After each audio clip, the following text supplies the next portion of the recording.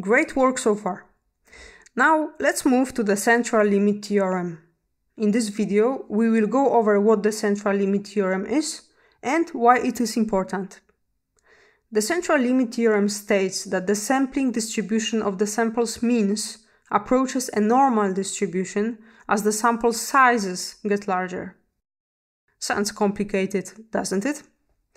The interviewer might test if you understand the central limit theorem by asking you to explain it situationally. Let's consider the population of your neighbors. You want to know how much your neighbors liked the last Avengers movie. In the picture, each of the rectangles represents one of your neighbors. You draw random and independent samples of 3 neighbors and collect the data on how much the neighbors liked the movie on a scale from 1 to 10. In the picture, the 3 orange rectangles represent the first sample, the 3 green rectangles the second sample, etc. For each of the samples, you calculate the mean of the scores. The statement of the central limit theorem says that the distribution of the sample's means will approximately take the shape of a bell curve around the population's mean. If you increase the sample size, the sampling distribution converges to the shape of a normal distribution.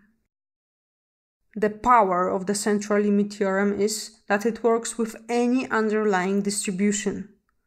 Whether the distribution is bimodal or skewed, the theorem holds. Why does it matter that the sampling distribution converges to the shape of a normal distribution? There are statistical tests that require a specific distribution of the underlying data. These tests are called parametric tests. Parametric tests are, in general, more powerful than non-parametric tests.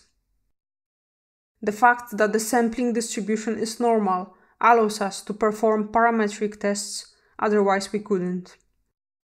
We will cover them in the next chapter. The central limit theorem is sometimes confused with the law of large numbers. It is easy to mix them up, especially in a high-stress interview setting.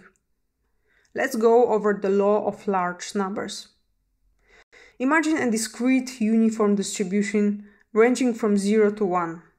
You draw a sample from this distribution and calculate the mean value of the data points.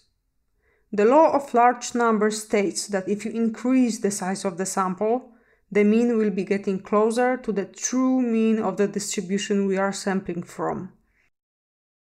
In the case of the discrete uniform distribution ranging from 0 to 1, the true mean amounts to 0.5.